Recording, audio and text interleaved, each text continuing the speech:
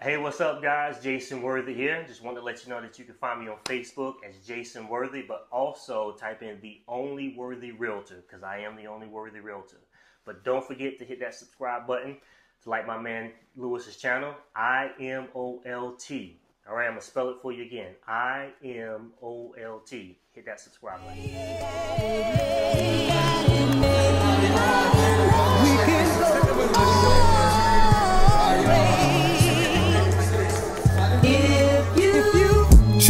Bam, the Malcolm X with a pinch of Christ. Catches with the jab, I'm Floyd May, my defense is nice. Crafted by a Mac, I'm embedded to get the cheese. Genius with the beats, this pop off and I move with ease. Jason Worthy here. Real estate, aka Pete Cantan is what we like to call me. Things me and Jason are going to just kind of talk about is the importance of real estate, buying your own home, either whether you're a first home buyer or 3 times. Just some of the things that mistakes people might have, or some of the misconceptions and all that. So, like Jason, like what's your opinion? Like, how important is it to owning your own home versus what's some of the advantages of buying instead of like renting and et cetera? Well, my opinion, the biggest thing is really just a place that you can call your own. I mean, it's privacy. You own your own home. You're not paying rent for somebody else. It's your own personal space that you can call your own. Not to mention, you look at it as an investment. You buy something today at a really good price. 5-10 years from now, with appreciation, you can make money off the sale of the home. And it'll be good because, whatever money that you make off of the appreciation, that's money that you can use towards a down payment on a bigger home. So, I mean, it's, like I said, it's primarily you're looking at that privacy, just having something to call your own that nobody can take from you. And, at the end of the day, it's an investment. And so, and you are a real estate agent. How long have you been in real estate? 5 years now. Oh, wow. Oh, yeah. And so if someone want you to be their real estate agent, how can they find you? Or what's the best way to? So you can find me on Facebook. Just obviously search Jason Worthy. Also, I have a business page, The Only Worthy Realtor. I know it sounds kind of cheesy, but hey, it's true. I am the only worthy realtor in town. But hey, you can always shoot me a text message or pick up the phone, call me, 910-409-7655. I hang my license at the Property Shop International Realty right here in Wilmington. But yes, it's a small boutique firm right here in Wilmington, North Carolina. Hit me up. We're dedicated to helping our clients, whether we're helping them buy or sell. We're a small firm, and we're highly focused on giving that personal interaction. You're never going to be treated like a number when you work with us, or even when you work with me. Because hey, I'm the only worthy realtor in town, so you're going to get that dedication from the good old boy Worthy. Yeah. And Jason not only and property, what is it, property? Yep, the Property Shop International Realty. Yeah, Jason was working for them and helped me buy this place where we are actually recording that right now. But the seller was also a client of the property. So I definitely endorse them. So what's some of the things that people don't realize or get wrong when looking for a house? Like what was some, like, after you come to the actual realization that you want to buy a house, what should step 1 typically be? So step 1, even if you're just thinking of home ownership, the first step obviously is to talk with a real estate agent, primarily me, of course, to find out if it's even possible, right? So the first thing that I'm going to have you to do will be to speak with a lender, all right? Because a lot of people get into this thinking that, I want to go out and look at houses first. You can't do that. The first thing you have to do is to speak with the lender to find out if you're actually eligible to purchase a home. And purchasing a home is really not that difficult to actually, well, let me step back a little bit. To go through that process, it's not as difficult as people may think that it is.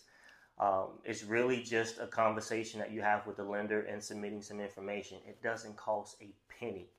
It's just a little bit of your time, and the lender will run the numbers and have a conversation with you. And the lender that I use, which is primarily Omar Washington, which you've used him as well, he'll give you realistic, expectations.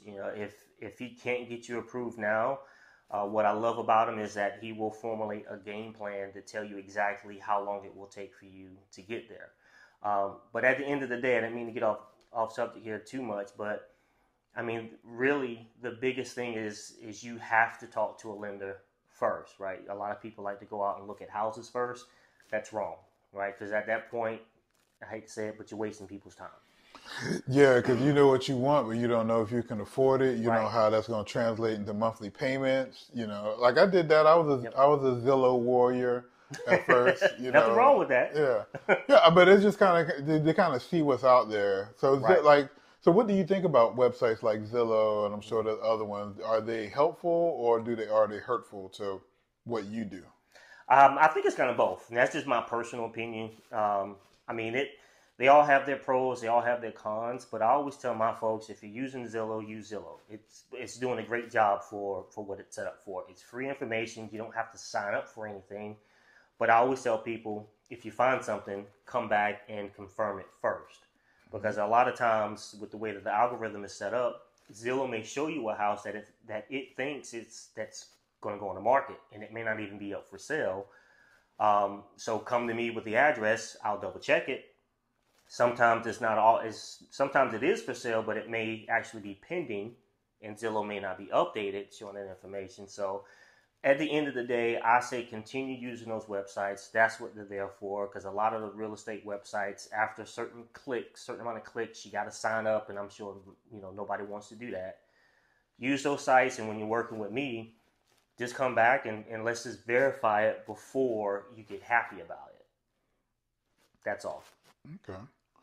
All right. So step one, get a lender.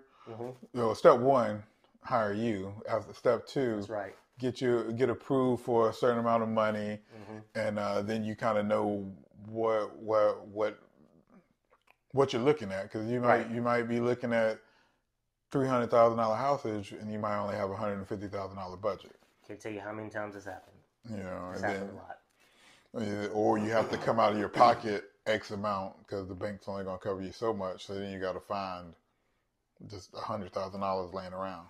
And another thing that I find that a lot of people they kind of get intimidated by are going to be down payments. So a lot of people think when I initially talk to them that they have to have 20% down. That's not always the case. There are programs out there, not even programs, there are options out there that will allow you to put down as little as 3% or even 3.5%. So you don't have to have tens of thousands of dollars saved up to purchase a home. Even USDA loan, that's 100% financing, right? So there are options available to help people get into homes with little to no money down. And then, of course, the way that you structure your offer when it's time to purchase a home, there's a good chance that whatever money that you may put up for, let's just say, what we call earnest money, which is your skin in the game, there are ways to get that money back, but it's all in how we structure the actual offer to purchase when it's time to go to buy the house. So that's when a good real estate agent comes in hand to be able to structure those deals, or is that standard practice?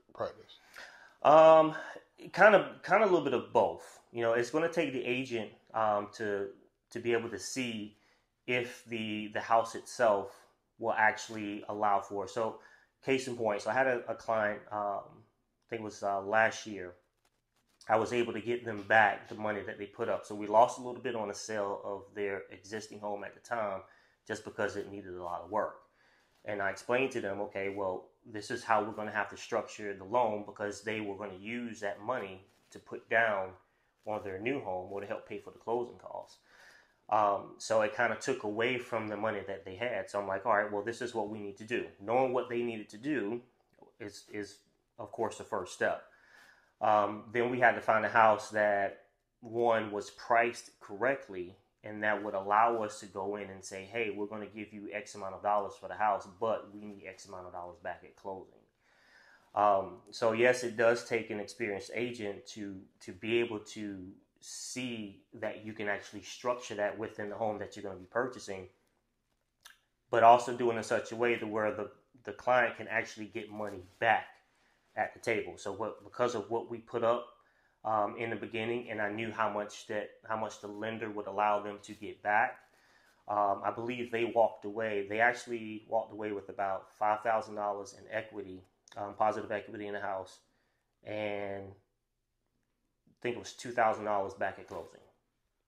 Oh wow. Yep. So every dollar that they put up, they got back because the seller paid for all of the closing, and whatever money they put up, which was the $2,000, they got back and put that in their pockets. Oh, nice. Yep. So one thing, we're in North Carolina, and you're obviously a black male real estate agent. What name? I'm assuming there is some hurdles with that. Just also growing up in North Carolina, can you speak towards that? Yeah, I can speak towards that. It's different. And I hate to say it this way, but I feel like a lot of African Americans look at real estate as being a white man's game, so to speak, because it is predominantly white. Um, it's difficult at times because a lot of times, more times than not, a lot of settings that I find myself in when it comes to real estate, it is primarily um, whites. And a lot of times, it's very few minorities, and in a lot of cases, I've actually been probably the only one. But what makes it difficult though is because, and I can't necessarily say that it's a black and white thing. Sometimes it's just a behavioral thing. But I find myself in situations where I'm overlooked, I'm ignored, I'm looked at crazy, and it's hard for you to separate. Okay, is there a race issue here, or are you just looking at me because I'm different? So I mean, even a lot of cases there might be agents that I've done business with, or I've been in the same firms with them, and so they recognize me, they know me, but at the same time, it's just like I get ignored.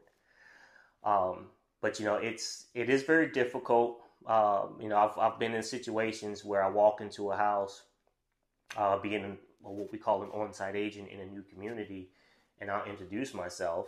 Hey, I work for the company. I'm here to do this, that, and the other, blah, blah, blah. I just wanted to come and introduce myself. And they look at me sideways and like, okay, so why are you here? And I'm like, well, I just explained to you that I work for the company and I came here to do X, Y, and Z. Okay. And then sometimes it just kind of it stays at that. So, you often, as an African American, you often wondering like, okay, what was that about? But it is a little difficult. I'm not even gonna lie. It gets gets a little weary at times because you're constantly wondering if you're going to be a victim of the race game. So I mean, I guess that's the easiest way I could explain that. So do you feel that you get more African American or black leads because you're black, or less? I actually get a mix. I haven't worked with more of one than the other, and I think that primarily is because of the type of person that I am. I don't lean more towards black or white.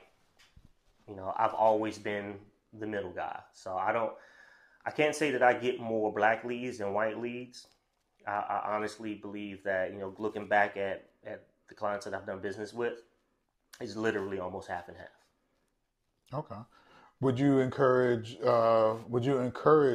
people of color to get into real estate? Like, is there a market for is that a market for people of color that's being ignored? Oh yeah, definitely. I would strongly suggest that people of color do get into real estate because it's not a white man's game. It's anybody's game. I mean, yeah, just like anything that we do, you may run into adversity because of the color of your skin, but it's all in how you react to it as a person that makes the difference. Not to mention, you've got people out there nowadays where, racism is being frowned upon, and people, they have your back. If they know what's going on, a lot of folks will have your back. But I mean, there aren't many African Americans in the industry as it is, and I have had conversations with African Americans that say, I want to do business with an African American, and I can't do anything but respect that. But being that there's not many of us, there's not many options for them, and some of them may not know who to go to, and they look at a white realtor and they're like, I don't want to do business with them, and then they go on to never buy a house because they think it's a white man's game. They don't realize that there are African Americans in the industry here in Wilmington that can help them. And not only African American realtors, there's also African American lenders, because yes, the company you were just mentioning, Movement Mortgage. Yep, Movement. Omar Washington, another person of color, and Sean Simmons. Shout out to him. So what's some other stuff?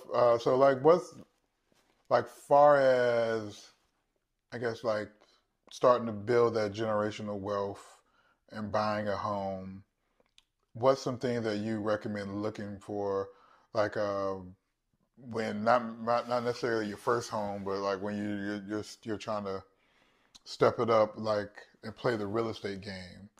Like what's some recommendations of things to look for? Or do you have recommendations, like or do you even believe in that real estate game where like buying and flipping houses? Like, what's your take on that? Because a lot of people talk about that as a way to get not necessarily like a get rich scheme, but to make money fast, so to speak. or make, and just but then, not to get off too much on a tangent, but I look at billionaires and millionaires, it's usually people who have a diverse portfolio.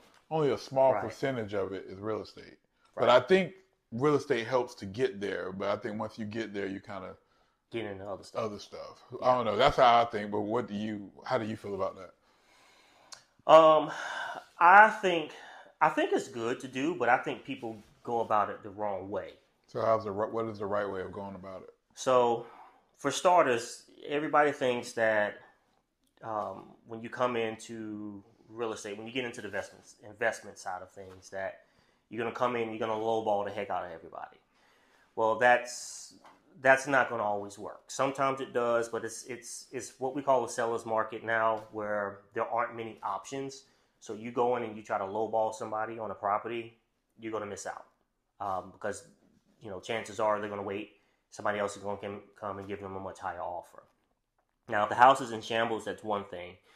But even still, it is going to start with you buying the house at the right price. All right. And it's really, you come into this game with one of two mindsets. Either you're going to be a holder, which is an investor that actually buys property to put up for rent, or you're going to be a flipper, which is somebody that comes in and buys a house and gets rid of it. They don't sit on it, and that's where you make fast money. Being a holder is good money, like when a pandemic hits or when a recession hits and people stop buying houses. Well, if you're a holder and you've got all these houses up for rent, well, you're crushing it now, because now all of your homes are rented because nobody's buying houses. Everybody's looking for a place to stay because they're holding on to their money. They're afraid that the market's going to crash and whatever money they invest into the real estate market is just going to go away. But when you get into flipping, it's quick money. But what people don't realize is that you can't get into flipping houses and slapping lipstick on a pig, as they say, where you come in, you buy a house for $50,000, and you just go in and you pay it on, and you just cover up all the imperfections, and then try to sell the house for 3 times what you put into it.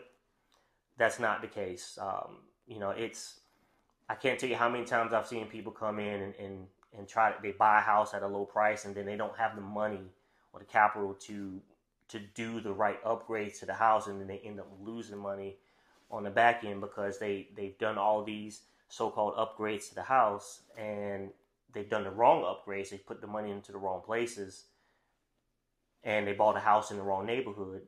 Nobody wants to spend that kind of money. So I mean, it really, the way I look at it is this: if you're going to come into the real estate game and you're going to buy a house that needs work, all right, buy a house that needs work, but you got to have the capital, the backing to do the right upgrades, and it has to be in the right location. And you have to make sure that you're going to be able to get your money out of it on the back end on the sale of the house, because otherwise all the work that you've done for nothing. And you've got to do it the right way. You can't just hire your cousin Joe from down the street to come in and slap some paint on the wall and do a crappy job on the floors and expect to get top dollar for the house. And I see that happen far too often. Okay. All right. So any last words, anything that we didn't touch on that you want to touch on as far as real estate? No, I think we the biggest thing that I would highlight would be, don't be afraid to reach out to a lender or even myself just to have a conversation. It doesn't cost you anything. I can't tell you how many times I've dealt with folks that didn't think that they could qualify for a house, and they find out that they do qualify, or they think that they've got to put down X amount of dollars to get into the home, and they qualify for 100% financing. So, you got to have a conversation. You see out there where rent may be $1,100 a month, and you can, they'll say that, your mortgage, why pay $1,100 a month when you can pay, let me rephrase that. Why pay $1,100 a month in rent when you can pay $1,100 a month in mortgage? People are not going to look at that as being a wash, so to speak, or as enticing of buying their own home, because I'm spending the same kind of money. But there are cases where people can come in and actually get a cheaper mortgage than what they are paying in rent. Yeah, because when you're paying rent, you're paying somebody else's mortgage, typically. Right. So, and usually put more in their pocket. Exactly. So, I encourage you either way you look at it, even if you're not saving money, because just like you said, it's yours. It's your house. You sit on it for a couple of years, you sell it, make a few bucks off of it, buy another house. But there are cases where you can get into a house and actually pay less than what you're paying in rent. No. All right, so again, my name is Jason Worthy. You can find me on Facebook. Just simply type in Jason Worthy. Boom, pop up. Obviously, the only tall, dark, and handsome one that you see on there. But also my business page is The Only Worthy Realtor, because I am the only worthy realtor in town. But also, don't forget to subscribe to my man Lewis's channel, IMOLT. Again, that's IMOLT. Make sure you hit that subscribe button. Victory within striking distance, that's MMA. This the last straw to back.